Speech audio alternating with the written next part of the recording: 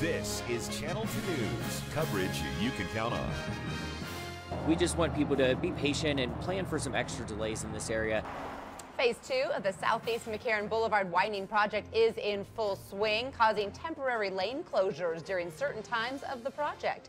Cone Zone tops Channel 2 News at 5 o'clock. Phase 1 of that project was completed back in 2012, and now the second and final phase started in December. Good evening, everyone. I'm Wendy DeMonte. I'm Kristen Remington. Thanks for being with us, but it'll impact a lot of people. So let's show you exactly where construction is happening on McCarran.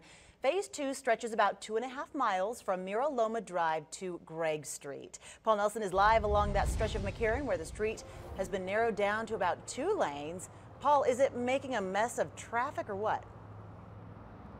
Well, it's not too bad, Kristen. Throughout most of the day, the traffic flowed pretty well, but it's a different situation during the morning and evening commutes. If you look behind me, you can see the traffic that's going southbound is really starting to back up, and that's also having an effect on some of the side streets like Gregg Street. The lanes are closed right now while crews make room for the widening project. McCarran Boulevard's makeover continues, but a lot of the work on this major thoroughfare is not happening on the road, but next to it. There are some trees that are being removed.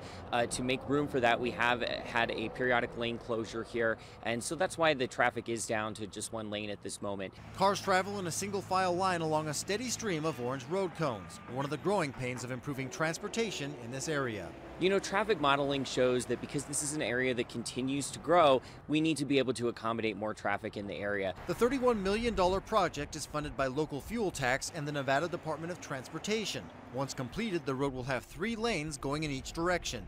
In the meantime, there will be periodic lane closures and delays. People should really plan extra time with their trip.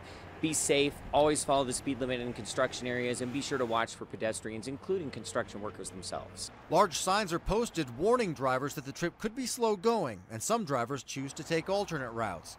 RTC says the goal is to have minimal impact on the businesses along this stretch of McCarran, but there could be periodic driveway closures. All the businesses and everything in this area remain open and accessible, so I wouldn't discourage anyone from coming here to visit one of the businesses during this construction period. Privacy screens and sound walls will be installed for nearby residents. A pedestrian bridge will stretch across the Truckee River to go along with a detached bike path and sidewalks. We also expect that it'll have an improvement on safety when bicyclists and pedestrians are no longer as close to traffic and they have a detached separate space.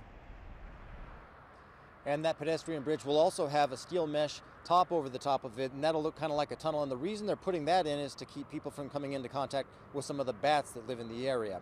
Now, this construction work will probably last for most of the year. It'll end probably around November or December. Covering the Cone Zone live, Paul Nelson, Channel 2 News. That's an interesting take on the bat.